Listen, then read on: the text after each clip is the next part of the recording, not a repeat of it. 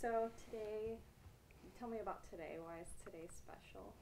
Well, it's National Nutrition Month, and then today is National Registered Dietitian Nutritionist Day, and we're celebrating all the work that RDNs and RDs across the country do for our communities, and so it's a really cool day. So, and the whole month is a celebration for national nutrition as well. Can you tell me a little bit about that? Sure. So it's called Beyond the Table is the theme this year, and it's basically we focus a lot on what's on our plates and what's on the table and what we're eating, and what this month's theme is about is focusing on, okay, what's going on behind the scenes to get the food there, and what do we care about, and how can we help our communities do that? And so registered dietitians are resources in almost every community to kind of help medical teams or churches or schools really focus on their health and nutrition. So it's a way to highlight that. So what are some common myths about dieting and nutrition that you want to kind of just put a stop to or mention for this month? That's a great question. So myths, I think the biggest one that I tackle almost on a daily basis is, let me take this. I think the biggest myth that I take on kind of every day in clinic is that one size fits all and that one diet works for everyone, and that we kind of have to be perfect in our approach toward health. And it's a myth because that's just simply scientifically not true. We're an evolved species. We have different medical conditions, different genetics, different hormones, different living situations, different socioeconomics. You get the gist. And so it's really important to honor individuality here, because then you can create a lifelong plan that really works for you and your family versus, oh, this didn't work out for me, but why does it work for her or him or whatever? That's really good. So going off that, what are some of the best things that you find that can apply to everyone? So the email that we got was Mediterranean diet or a keto diet, intermittent fasting, stuff like that. Yeah, I love that the Mediterranean diet was the most Googled diet. It's my favorite. I like to call it eating pattern versus diet because, in my opinion, if you feel like you're on a diet, it's not like you want to be on it. Whereas if we describe it as Mediterranean eating pattern, it's like, oh, this is what I'm eating on a regular basis. And so generally speaking across the board, I suggest people get more fiber, which is what the Mediterranean diet embraces. Typically it focuses on adding more whole grains, more beans and legumes, more fiber-rich foods like fresh fruits and vegetables, things of that nature that are accessible and inexpensive. And it does have the fish component, which most people, I wouldn't say most, maybe many people are turned off by, but it doesn't have to include that. You can amp up the amount of vegetables and fruits that you have without actually thinking about the fish part if that kind of grosses you out. As far as the other diets on the list, I like to say to my patients, if you're going to play around with things like the keto or intermittent fasting, I think paleo is on there, DASH diet, those were the ones. If you're going to play around with it, I think the first question to ask yourself is, can it do harm?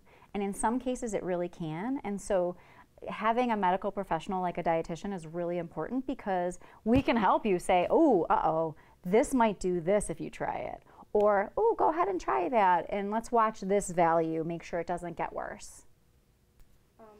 When it comes to fasting or anything like that, do you find people get sick or something and they change their diets because they're not getting all the proteins and stuff that they're used to, or something like that? Yeah, so it sounds like you're asking, what are the concerns with intermittent fasting? Or fasting in general, got it. Yeah, so the concerns depends on the individual, but anytime we're restricting food, intermittent fasting suggests that you eat at a certain period of time during the day and then you're not eating, right? So sometimes it's 8 hours, you're eating between 8 and say 5 or 6, or you're doing a 12-hour where it's 8 and 8, right? So you're only eating that time frame. So my biggest concern actually, besides the scientific stuff, is the joy of life. Sometimes with diet culture, we forget about that. And so I remind my patients about, hey, if you want to go to a birthday party or a holiday party or just a general fun thing to do, this might negatively impact your joy and your ability to connect with people, which is as important as what you eat. So that's number one. Number two, health-wise, fasting, you're not putting fuel in your body to do stuff. So for some people who have diabetes, this can be a really big problem because their energy, their fuel is stuck in their blood. It's not getting into their cells, and so they don't have enough fuel as it is. So they can have adverse health effects just by doing that, by doing fasting. And so it's kind of this balance. Other folks who don't have that risk might risk rapid weight gain once they stop, because intermittent fasting is really hard. And so if you restrict, it can affect your hunger cues. And then now all of a sudden we stop because it's not sustainable, so all the weight comes back, which is generally worse, according to research. Right. I think I got a couple more questions. Myths, best diet. Why is a balanced diet important going off that intermittent fasting? Oof, okay, that's a good one. That's like the $1 million question. That really is a good question. So I can answer it personally and professionally. So professionally, a balanced diet is important because our bodies are so complex that if you start to focus on manipulating one thing, then you affect like all these little things you didn't even know you could, and you might not even know that you're doing it. So it can offset the balance inside and you don't know, and cause more problems than you solve.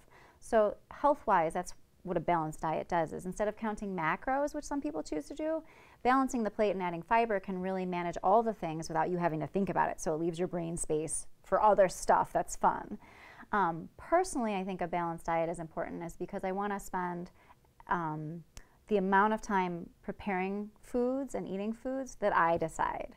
I want to decide how much that is, and I don't want it to monopolize my whole day thinking about food and prepping food and grocery shopping and all the things. And so if you have a balanced eating pattern, you start to get in the habit of kind of doing your thing for your family, for yourself, so you expend less time on this one thing so you can spend it more with your family or doing whatever it is that you love. And so I think balance brings that there versus restriction. Moderation is often tossed around. That hasn't worked for decades.